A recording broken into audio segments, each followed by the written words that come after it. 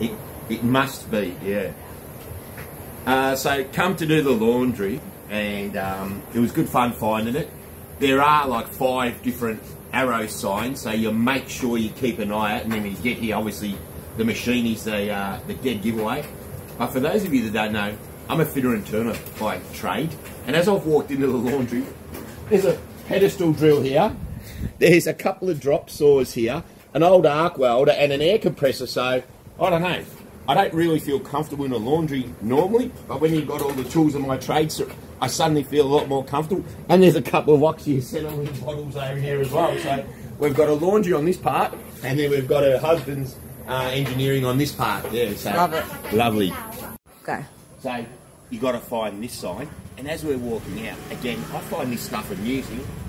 Vietnamese style, she's got the coat hanger, and she hangs it up on the conduit and air dries it, and then puts it in the spin dryer after that.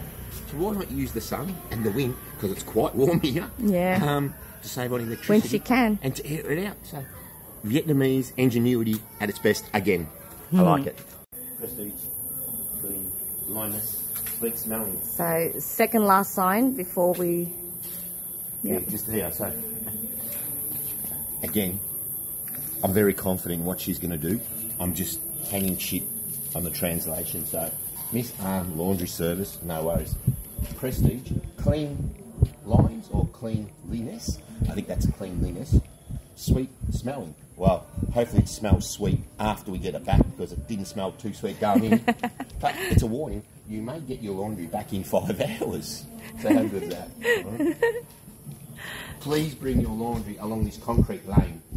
Next, here for good service. 5 metres. 5 metres. It's a grouse sign. Oh, I love it. This is the sign you've got to look out for. And then when you find this one, there's another one that says 15 metres. There's another one that says 5 metres. And it is a rabbit's warren. And then you get the last one, 5 metres below the concrete lane.